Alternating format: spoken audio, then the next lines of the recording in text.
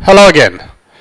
This will be the Community Builder 2.0 tutorial number 4, and we'll just pick off where we left. We have we created a number of users, some from the front end and some from the back end of Community Builder, and I went ahead and added a few, so we have a total of 9 users on our tutorial website right now. Today I'll be showing you how to create a user list. A user list is an important aspect of your social site, as you want people to be able to find other users in an easy way. And that's what Community Builder user lists are for. So the first thing you want to do is go to Community Builder, and there's here the list management area. So we'll just visit this page, and currently it's empty, there's nothing there. So let's click new to create a new user list. Okay, let's go to the global tabs here. Okay, let's give the user list a title first. Let's just call it members list, members table list, let's call it. And let's give it a description. This list, this table lists all our registered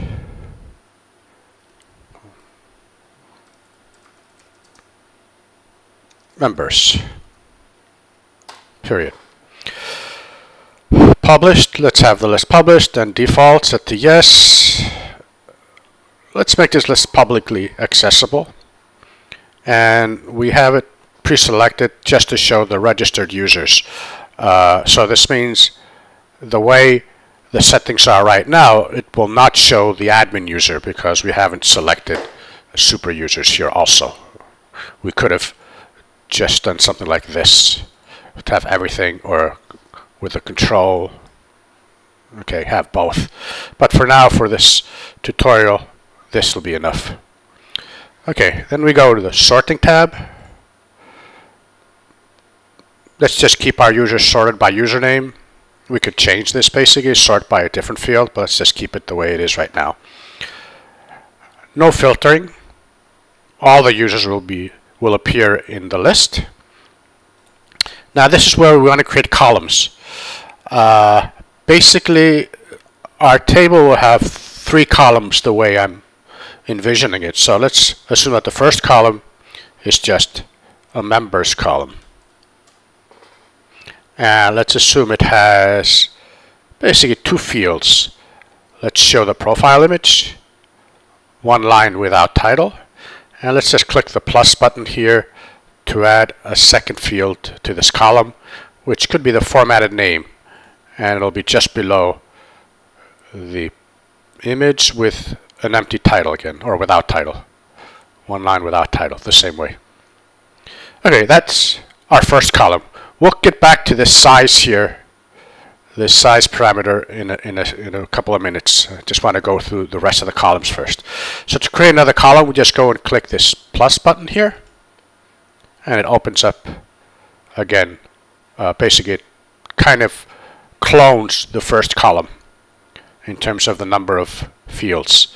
So let's call this dates. And what it'll basically have here is the 3 dates: member since date, and let's have this 1 line with title. A second date is the last updated date, 1 line with title. And let's have a third one here, and let's call this last online date. Again, 1 line with title. And let's have our third column here, which will basically be 2 elements. Let's call this stats. And what this is basically is the views, which is the number of views this website, this profile has. 1 line with title. And on the second stat is connections, is the number of connections that a profile has, one line with title.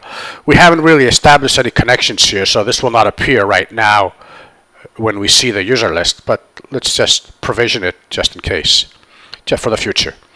So let's go back to see what this size was. Let's go over the tooltip here, and basically it says select Bootstrap column size. Total Bootstrap columns count is 12.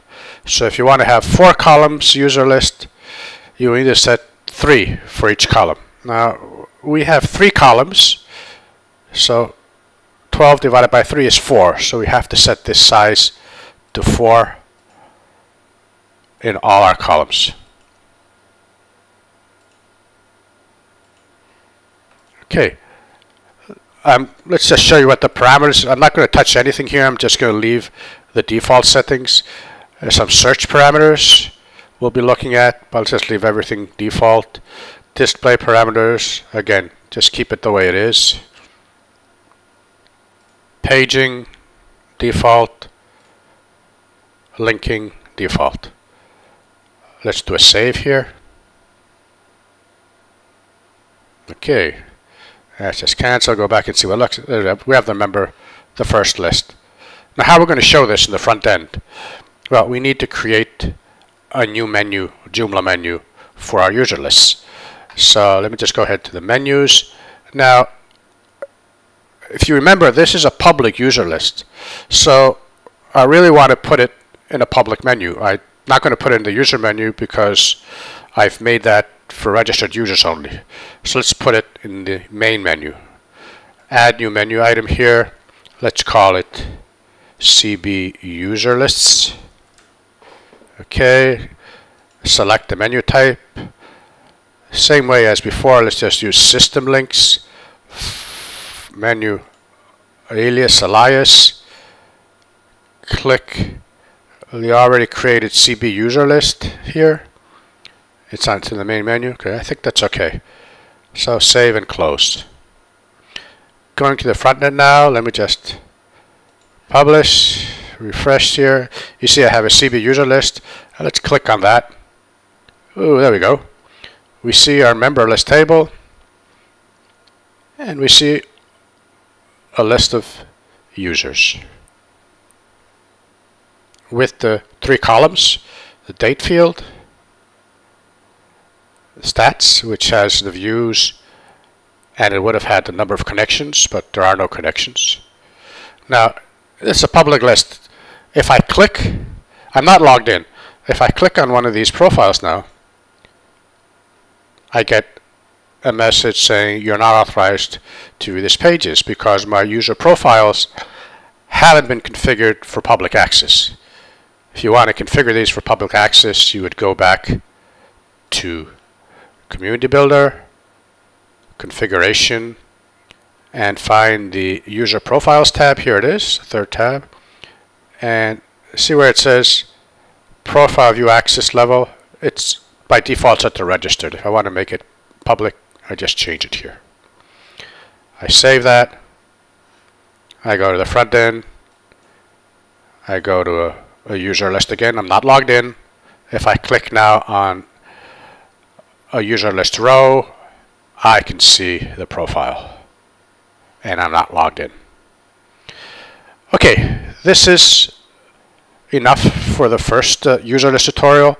I'll be creating another user list in the next tutorial that'll show you a different layout. It won't be a table-based layout anymore. We'll use the grid layout. I think that's enough for now. Thanks for watching. Hopefully I'll see you again tomorrow. Bye-bye.